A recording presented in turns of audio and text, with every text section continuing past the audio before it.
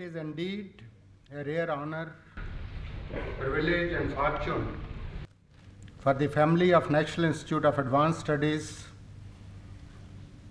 to have the distinguished presence of His Holiness Dalai Lama with us today. We are indebted to His Holiness.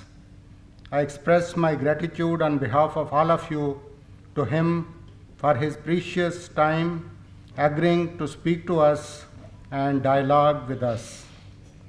His Holiness the Dalai Lama combines eminence, wisdom, smiles, charm, and offers solutions to humanity. I am delighted, honored to invite and request His Holiness the Dalai Lama to deliver the first NIAS Distinguished Fellow Lecture. Sir.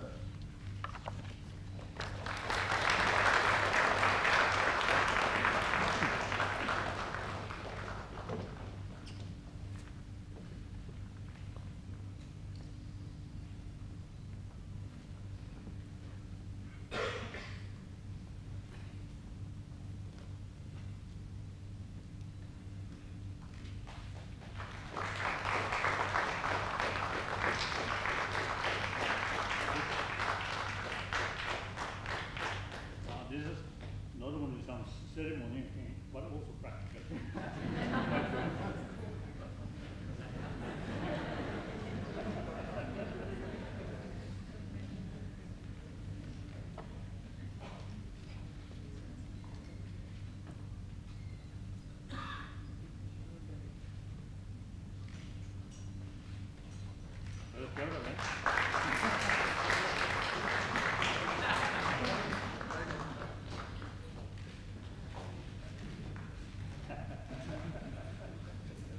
Thank you. Thank you. Thank you.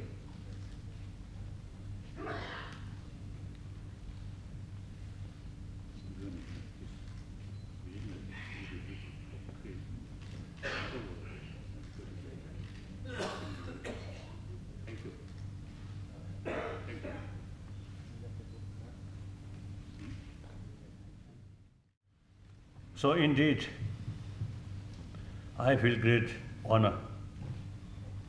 You invited me to talk or to share some of my own experience. I think except those old people, old brothers, sisters,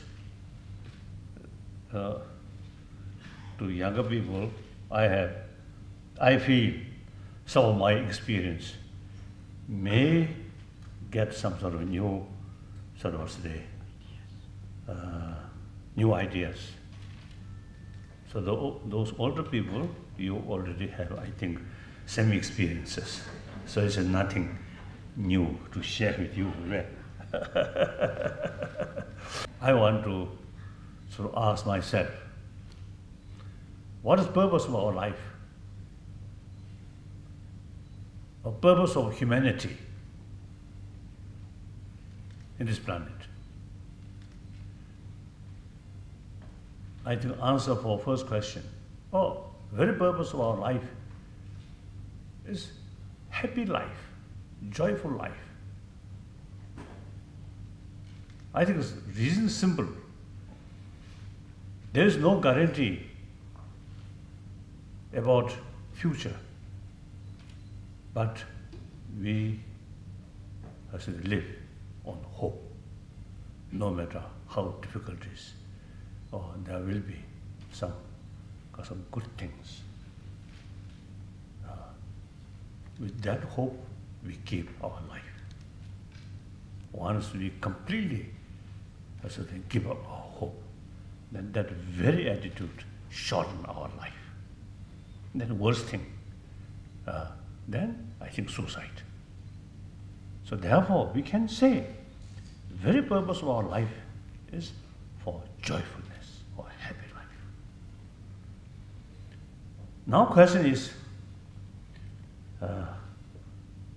yes, for happy life, good food, good shelter, and in modern days, good car, and good television, and a mobile like that. These are, we consider the facility to give us because of the happy life, right? And when money. As a matter of fact, my friend, I think billionaire, very rich, some American, very rich, but as a person, very unhappy person. So that shows money will not bring joyfulness, happiness. I think sometimes it seems to say, more money, more worry, more greed, like that. So then, I think according to my own experience, now you see number of scientists also now, you see, showing interest or agreement, the ultimate source of joyfulness is not material value, external value, but within our own the mind. You see, the ultimate source of happiness or joyfulness. Now here, even you see, the modern scientists, you see, they, in the past, see, there is not yet sort of clear sort of understanding the sensorial level consciousness and the mental level consciousness. We usually call the English word consciousness or mind. I do not know. I'm not very sure the exact meaning. But hold my English like that, you see, without knowing properly, but I use some of these words. I think in early 70s, in 70s, my first visit Europe, 1973. Then visit America, 1979. So at that time, one of my translator, one professor, one American, who speak, you see, Tibetan, who understood Tibetan. So he helped me translation. So on one occasion, he told me, your English, the audience, I think knows only half, not complete. My English is very difficult. So I'm not very sure. But you see, usually I feel, according to Tibetan sort of word, mind or consciousness, basically you see two categories. One is a sensorial level, that's seeing, hearing, smelling, taste, touch. So that's a sensorial level. So material values provide us some sort of satisfaction on sensorial level.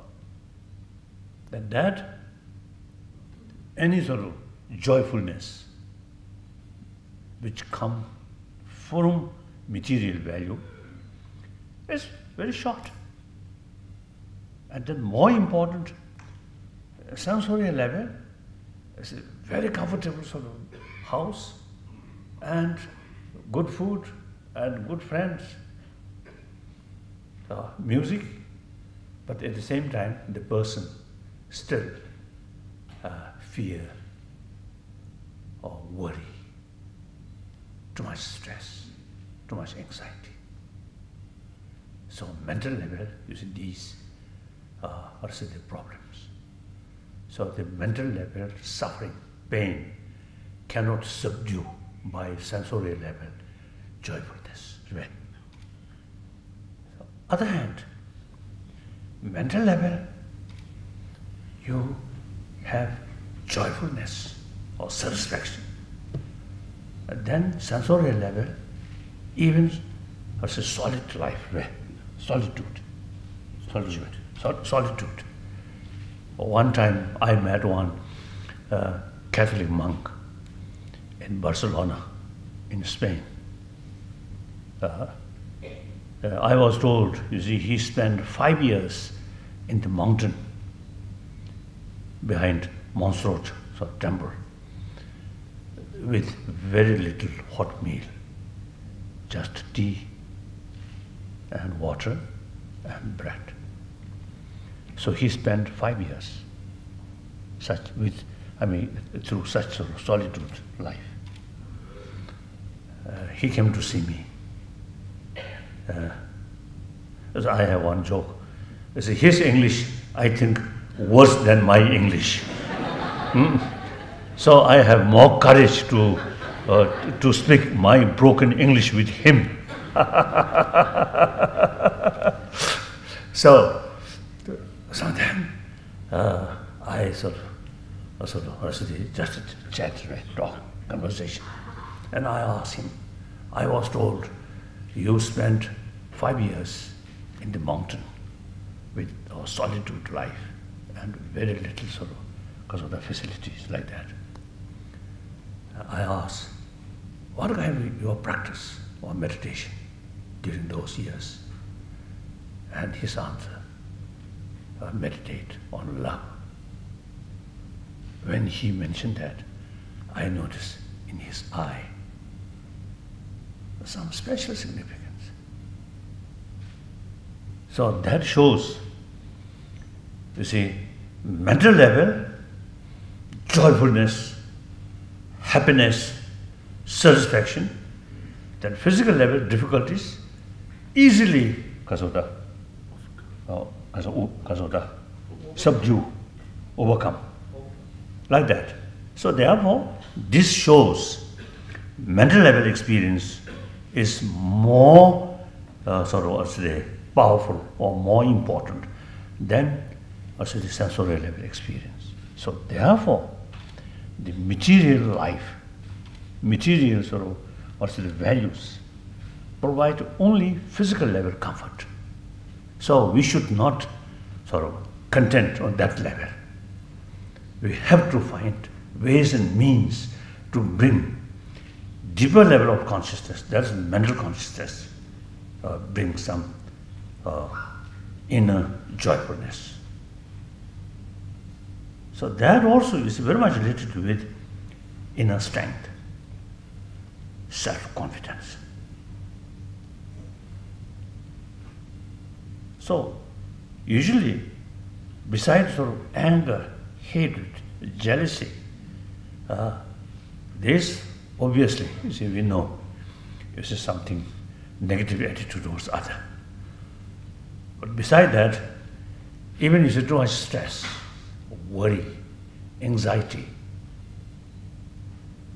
related with too much self-centered attitude. Always think me, me, me, me, me. Then, even in reality, no problem.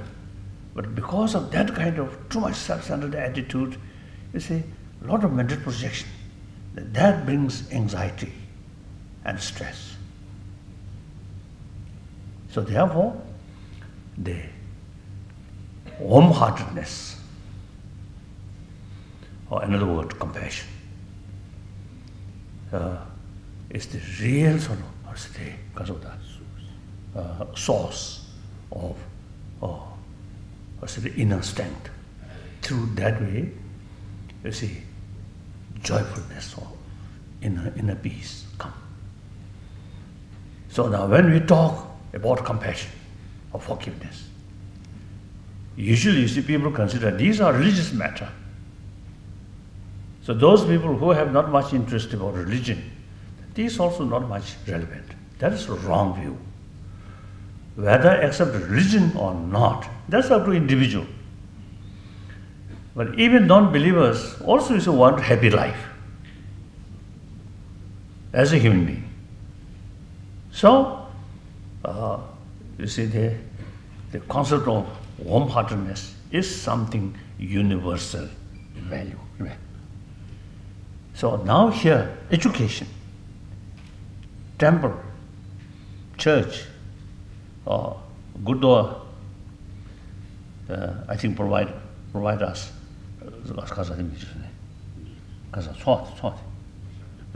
Prasad, very tasteful, particularly when you feel hungry. Oh, then pilgrimage, Gurdwara. I have to sort of confess. When since 74, I start practice pilgrimage wherever sort of facility there, each sort of the kind of spiritual places. So then sometimes you see, at the beginning you see church and mosque or some other sort of spiritual place. Then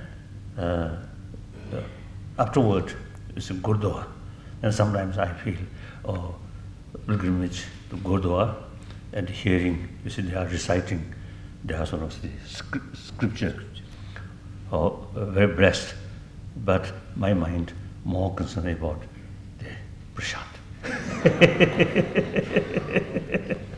Prasad really, beside blessing, really very, very tasteful. So like that. So, so you see, the teaching, wonderful.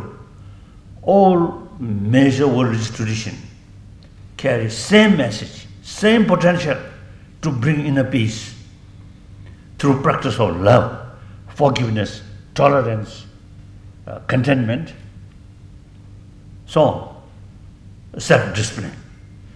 But reality, it cannot cover 7 billion human beings. Out of 7 billion, over 1 billion non-believer. Among the believer also, there are different sort of traditions. So one tradition is they cannot cover 6 billion believers. And then, of course, non-believer. So now only hope is education. Through education, we are not talking about next life, or heaven, or hell, or for Buddhist nirvana. Not talking that. That's the individual business. The business for society. Education have very important sort of responsibility to build healthy-minded human being through education, through awareness. Now, on the basis of scientific finding, not relying on quotation of some spiritual leaders. For my own practice and a certain field, scientific sort of finding, their explanation, sometimes very, very helpful to my own practice. So therefore, you see, we already have clear sort of evidence through scientific sort of research. They already sort of concluded for healthy body, healthy family, it is very important, healthy mind. Healthy mind means calm, not agitated mind, not too much stress. So we have plenty of reasons through scientific sort of finding and also our common experience and common sense. So we can teach our younger generation. Everybody wants happy life. So therefore, the ultimate sort of source of happiness is mental level, not sensory level. These, I think, in a way, Buddhist psychology. So I often, you see, expressing the ancient Indian psychology, highly developed, but modern Indian, a little bit neglected about these things. So actually, the ancient Indian psychology, highly developed. So compare modern psychology looks like kindergarten level. The ancient Indian psychology, highly developed. So fortunate or unfortunate, the ultimate, also real source of this knowledge from India. But our Indian gurus not much pay attention about these things. So we, as a chela, now over 1,000 years, we kept intact this knowledge. So, now, our sort of long-time friend, the French sort of scientist, he knows.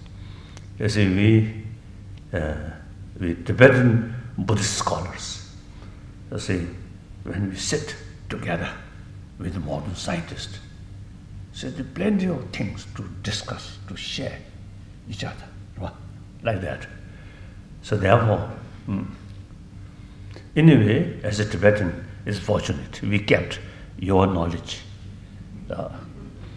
In a way, unfortunate, you see, real source of this knowledge, our Indian guru, now neglected. Only some rituals, some prayer. So now that I publicly, quite often, you see, mentioning existing modern education system, very much oriented about material value, as I mentioned before. So not much pay attention about our deeper human psychology or system of our mind or emotion, according to Indian psychology, right? Or knowledge or science of mind. Not sufficient to pay attention. Now these, I think, should include in modern education or today field. So actually we are working, you see, with full cooperation with some American scientists and educationists. Now in Delhi, some Indian universities also now showing some interest in these things. So we are already working, making draft curriculum about secular ethics, which can fit in secular education field, like that.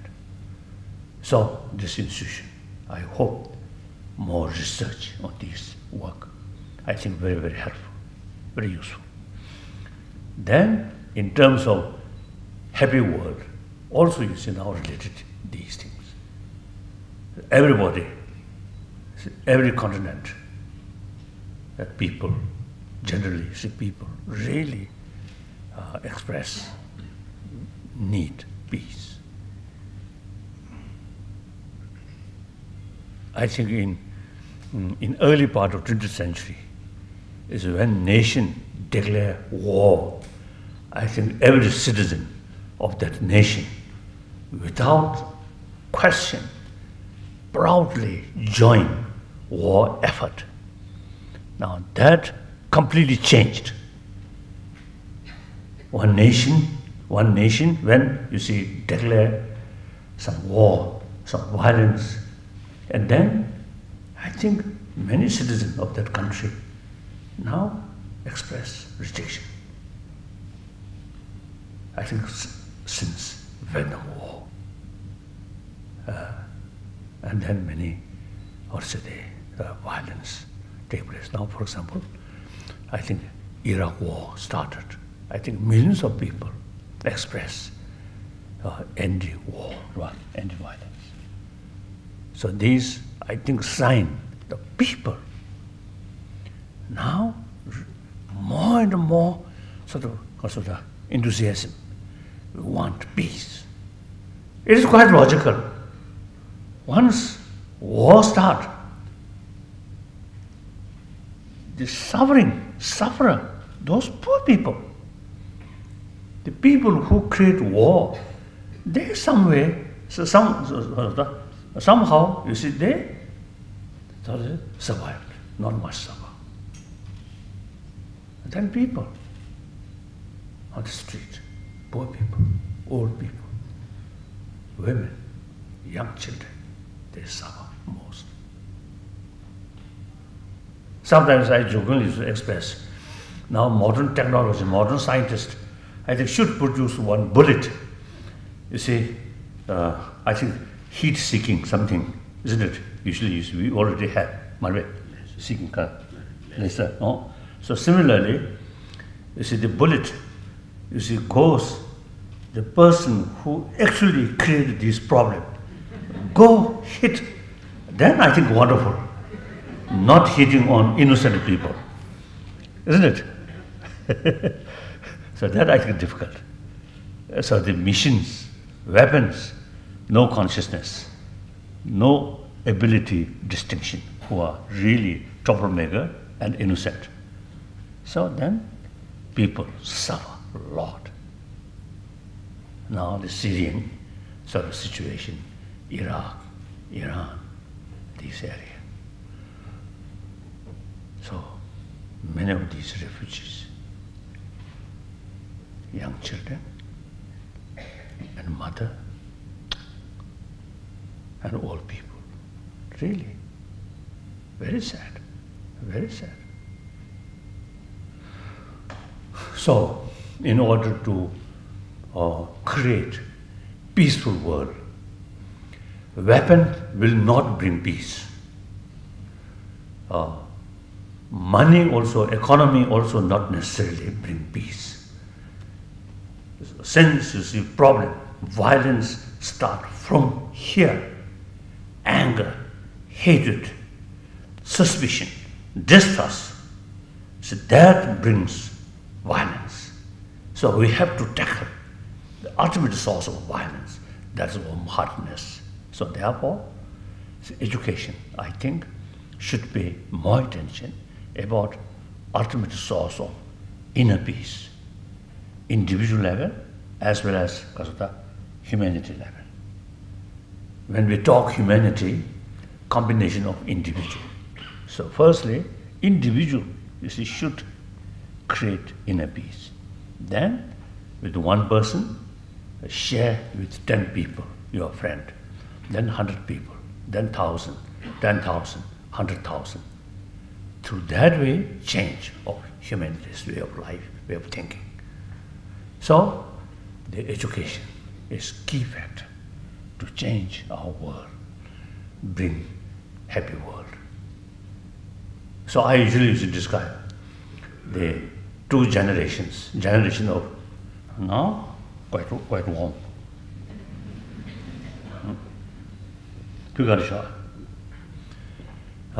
Generation of 20th century and generation of 21st century. So generation of 20th century, that's my generation. So among the audience, I think quite a number. We are same sort of category, the generation of 20th century. So our century already gone. Whether happy century or sort of miserable century, already gone. Now nobody can change that. Now 21st century, as it is 15 years past, the remaining years yet to come. So future always possible to change. So the generation of 21st century, you have opportunity make better world, and later part of this 21st century, more peaceful, more harmony, more compassionate century, then you will enjoy. When you become old, then you get the world, happy world. And then you can blame all the mistakes, all the suffering, point to generation of 20th century. They create a lot of problem. So you should feel proud. We built new century, happy world. And the generation of 20th century, they really spoiled the peaceful world, including Dalai Lama. So that's very good. Thank you. So now I prefer interaction, questions and suggestions and criticism. Very good. Here as a sort of the academic sort of center. So we trained as a Nalanda sort of student, right? Nalanda, follow of Nalanda, institution. So we train logic. When we study logic, lot of argument. So although I am quite lazy student when I carry study, but however, I have little knowledge here. So I want to show you this knowledge through argument. Okay. And then also is it one monk there, also good scholar, like that. So, thank you.